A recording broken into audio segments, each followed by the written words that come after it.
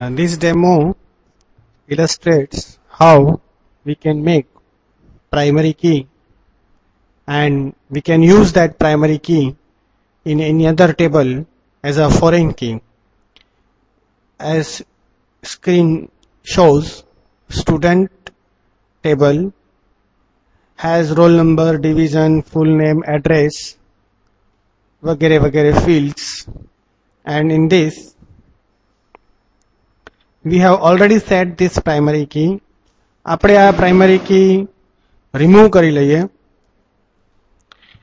તો અહીંયાથી ક્લિક કરવાનું. We can't change the primary key because relationship અત્યારે છે.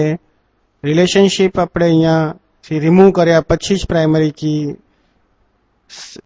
કરી શકાય. relationship જે છે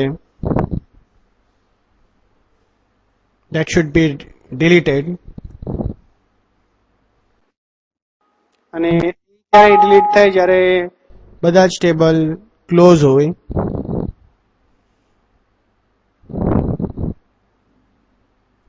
ડિલીટ કરવા માટે simply right click and delete.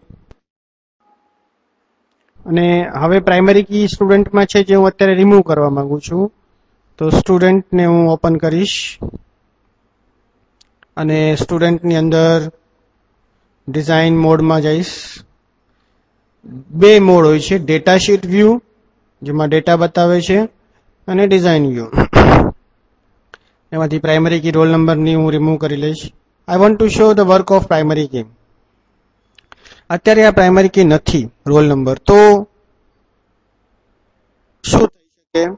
You can see, જો હું અહીંયા 10 ની જગ્યાએ 9 લખું તો પણ એ એક્સેપ્ટ કરે છે.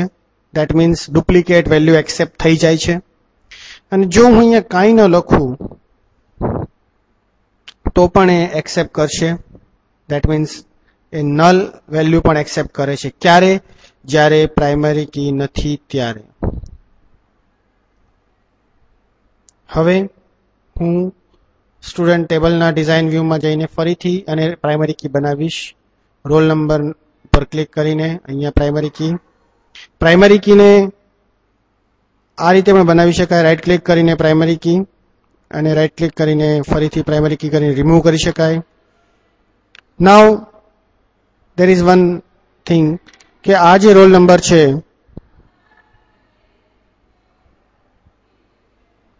this demo